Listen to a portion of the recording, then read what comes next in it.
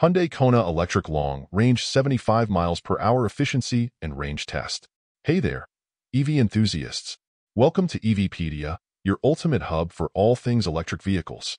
We're here to bring you the latest news, reviews, and tips to keep you plugged into the exciting world of EVs. But before we dive into today's electrifying content, we need a little spark from you. If you enjoy our videos, please hit that subscribe button and join our growing EV community. And don't forget to like this video. It's the green light that keeps us going. How does the new Kona Electric fare in efficiency with extended highway driving? And how does it compare to the Volvo EX30? We've seen several general comparisons recently between the 2024 Hyundai Kona Electric and other small electric crossovers, like the Volvo EX30. Hyundai's newest model has received good remarks overall. While it doesn't necessarily excel in any category, it provides a good value overall. But how does the Kona fare when tested at extended 75 miles per hour highway speeds? Recently published EPA ratings peg the Kona's combined range at 261 miles, up 3 miles over the 2023 model year. Europe's WLTP test estimates the vehicle's range at 319 miles. To find out how well the car's efficiency translates to high speeds, YouTube creator Kris Rifa has put the refreshed Kona to the test on the highway.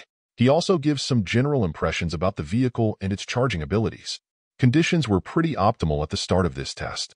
Temperatures were about 14 degrees Celsius, 57 degrees Fahrenheit, and there were dry roads and minimal traffic. Wind speeds were low and at his back for the initial leg of the drive. Kris was impressed with the vehicle's efficiency at this early stage. After about 30 minutes on the road in mixed driving, he had driven 53 kilometers, 33 miles, for an average consumption of 20.3 kilowatt-hours per 62 miles, 100 kilometers. This is a good result, but not unexpected since the driving was a mix of city and highway with relatively mild weather and low wind speeds. Despite the low tailwinds, Kris notes that the car has more wind and road noise at these high speeds than he expected. There are cars in this class that are a lot quieter, he notes, but it's not too bad. This isn't a very expensive electric car, so I'm not expecting it to be dead silent.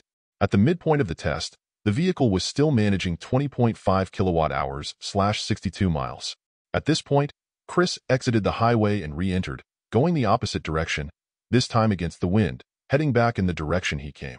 After completing the return trip, he ended up back at his starting location with an average consumption of 21.4 kilowatt-hours / 62 miles. Efficiency was unsurprisingly hampered for the second half of this trip, at least in part by light headwinds. This was very similar to the result Kris saw when highway testing the Volvo EX30, which averaged 21.7 kilowatt-hours / 62 miles, 100 kilometers. By the end of the test, the Kona Electric had gone 132 miles, 213 kilometers, and ended the drive with an estimated 33 miles, 53 kilometers, of range and 18% battery remaining. At this point, he quickly tests the Kona Electric's charging capabilities. After giving it a moment to ramp up, the Kona pulled 90 kilowatts from a 150 kilowatts charge station on a 19% state of charge. This is reasonable enough, considering the max rated speed is 100 kilowatts. Based on the Kona's pack size and efficiency, Kris estimates that had his trip continued, he could reach 184 miles, 296 kilometers, slightly longer than the vehicle was estimating when he concluded the test. This would be good for 62.6% of the official WLTP rating of 294 miles, 473 kilometers. This is not quite as strong as the result from the Volvo EX30, which met 63.6% of WLTP range.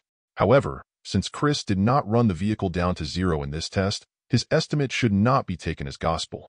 For comparison's sake, if we instead use the EPA rating of 261 miles, then this test managed 70.5% of the city/highway combined range estimate. So, it's not amazing, but certainly not a bad showing for the small electric Hyundai. What are your thoughts on the Kona Electric's efficiency? Would you have expected a better result considering the test conditions? Let us know what you think in the comments below. Thanks for hanging out with us at EVpedia. We hope you had as much fun watching as we did making this video. If you haven't already, hit that subscribe button and ring the bell to stay up to date with all our future content. And we love hearing from you, so drop a comment below with your thoughts, questions, or even your favorite EV joke. Until next time, keep it electric and stay charged.